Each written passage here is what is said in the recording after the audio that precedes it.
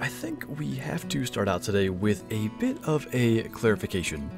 This red fox right here that we shot in last week's video is in fact not a legendary animal, despite the fact that it does look so different from a normal fox.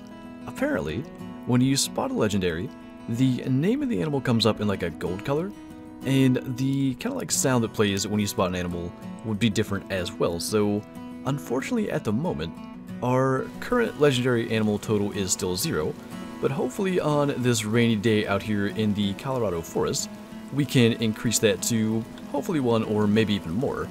He doesn't look tall enough to me, but that's one of the better looking elk we've seen. I can't imagine he's immature with that rack. Especially don't know that we're going to find out. Shooting like that. Do we just... I don't know how we messed up the broadside shot and then managed the head or neck shot as he was running away, but I guess that will work. I gotta say, this is the first time that I've hunted in the rain, and I quite like it. There's sort of like the raindrops running down, I guess what you would imagine is like a camera lens or something, and maybe it's because of the self-filming and stuff that I've done in the last couple of years, but somehow it actually makes me feel like I'm there even more. I think that will be the cow. By the way, this could have been a sort of bad decision. He just looked like a pretty good sized elk, and I've been tracking them along. If this is the right one, and I'm guessing since those footprints are there it is, it just happened to be a pretty heavy looking one. It is a mature, so that's the first time we've done that. Now, I do believe, and I'll have to go back and look, I was keeping a spreadsheet of all the scores of like our best animals in this game, just because I mentioned in the last video they didn't used to track them for the trophy lodge, and we can go and see. See, that's an elk as well, so there may have been another bull in the area, but anyway, I think we'll probably mount that elk because it is a mature, but I'll still go back and compare to the one that we have currently mounted. I figured we might as well go for like moose and deer now, because that was our final remaining elk tag. I wish they would make it to where you could buy more before you start a hunt if you have some filled, because we came into this one with just 1 remaining, but I think we made a good decision to take that one since it was a good age class, and just hopefully we can run into some other stuff. To be 100% honest, I had all but forgotten there were even cougars on this map, but we got good and close to this one. We do need to make sure that we're using the right caliber. I think we'll have enough room for a shot just in this little gap here. We've done okay shooting them before, but usually they aren't just kind of walking across. Also, a fox just called. But that's going to be a, at least, kill shot. We saw the red hit marker. I'm not sure where that fox would be, but I also don't even know if I want to go after one. Seems like whether we think they're legendary or not, they end up just not being one. And I don't know what the legendary mountain lions look like, but that would be a kind of cool one. We should have paid more attention, although I'm sure Rocky can find it for us. I mean, it's good to have him do so anyway, just since we need to kind of level him up. But we got ourselves a adult cougar. Managed to long shot him and everything there with the 243, and that is going to complete that license as well. So I still really want to do like a moose or a deer or something on this map to fill another tag. I'm not sure if it's possible to look at what tags you have like outside of the outpost, but I know moose is always 1, and we might only have 1 mule deer tag left too, so if we could fill that, that would be nice. You know, that looks different as well, so maybe there are just different like variations of animals now? I don't remember that. But I like that better than the one that we killed last time, and it still wasn't the gold name or anything like that. If it's a mature, we might taxidermize it just because of the coat. We're gonna have to start looking closely at the other animals we take though. That's just an adult, so maybe we'll end up leaving the one that we have. We did manage to hard shot him, which is nice, but I really just can't get over how difficult hunting in this forest area is. I mean, compared to the fields, we're just kind of hoping to find something where if we go to the Pawnee Meadows, for instance, it's primarily just trying to choose between multiple animals that we can see at any given time. And I think for that reason, we might actually go back to Texas, because I do want to do some deer hunting, and we're just unfortunately not having much luck with them out here, so we did want to keep our elk. He was a 168 score, which I think is very close to what we had before. I'm pretty sure they can get up to like 300, but we've never had one that high. And compared to the previous fox, at least as far as age, this one is lower. I can't remember score, but I'm pretty sure it was higher than 7, so we'll keep what we had, even though that did look really cool. We'll go back to the lodge here and just take a look at our new elk.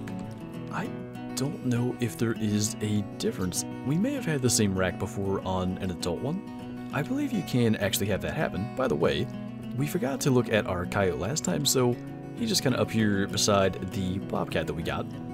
So yeah, I want to go out to the region of Texas. I think that has whitetail and mule deer. We'll have to figure out which one that is, but maybe we can do a little better as far as numbers go out there. I know in the last video I had talked a good bit about trying to bow hunt in this game, and I do think it would be a lot of fun, but I want to kind of understand calling a bit more, and maybe like scent control or something to get animals a bit closer, because every time we try to call them in, I feel like we don't get close enough. I'm going to try a headshot just because I know bison run forever. I'm not sure that you can call bison in, and just because we are still hunting with a rifle, there was no point trying to get too close and spooking him. We do still need a bison for the lodge, and we'll see what this one ends up being. I'd like to have Rocky find it actually just for the sake of leveling him up, but I mean, all the bison look good. He's got good sized horns. If he's even maybe adult, we'll probably mount him just to have something, so minus Rocky going through him to find it. We'll praise him for that. And we have, unfortunately, just a young bison, and it's not super likely we're going to find another one in this hunt just because they are pretty low spawn numbers, I would say. But at least it's one that we have an infinite license for, so if there is another one out here, we'll still be able to take it. Unfortunately, we got kind of close to this guy already, and I can see the marker turning like a little bit yellow, so he might be spooking.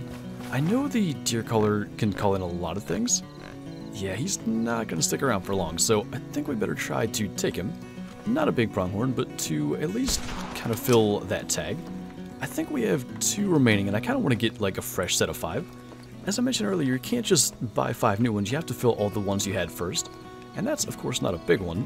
But what I've seen from animals in the past, when you do call them in, they pretty much turn your direction and go straight to you, so I'm guessing you can't call pronghorn, but I could be wrong about that.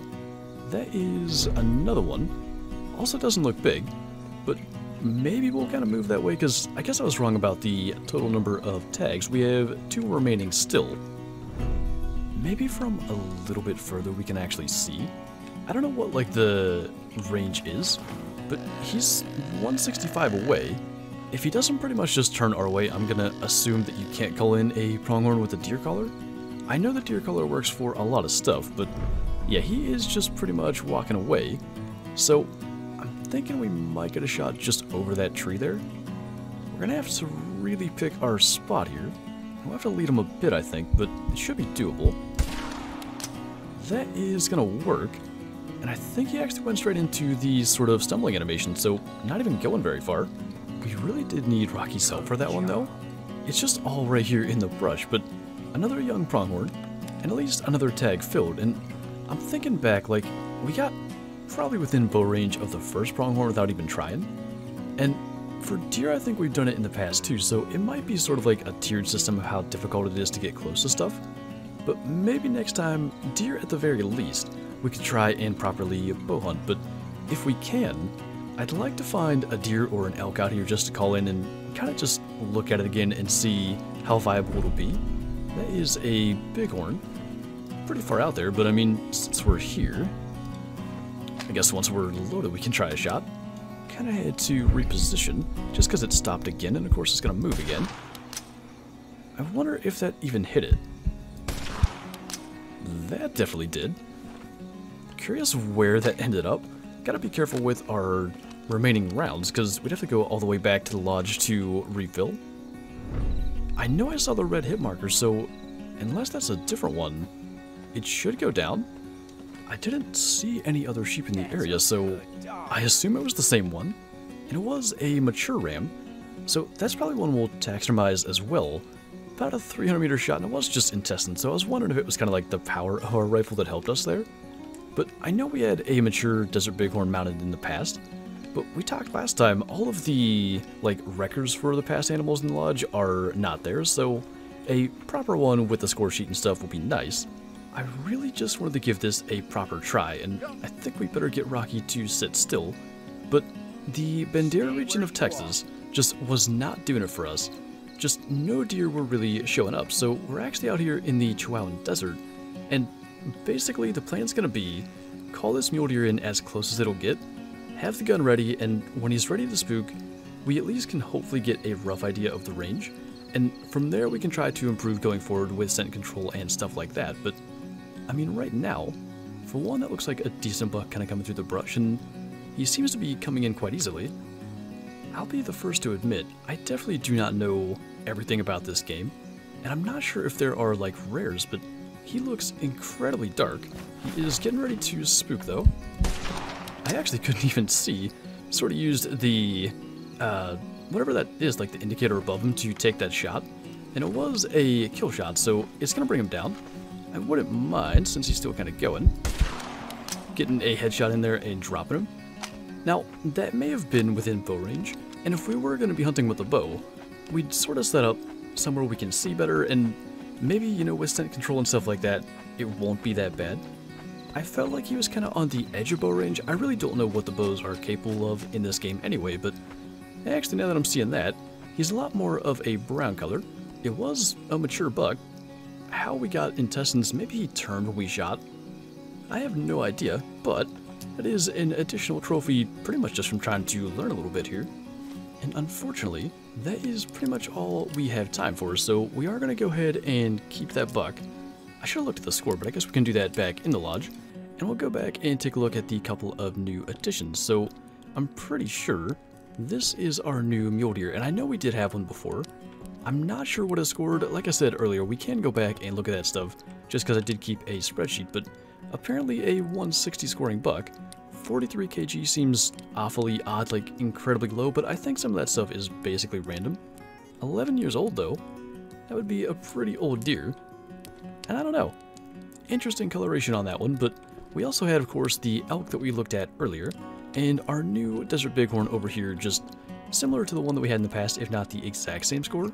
It's just got the score sheet here in the lodge, but I think that actually was pretty valuable experience with the mule deer.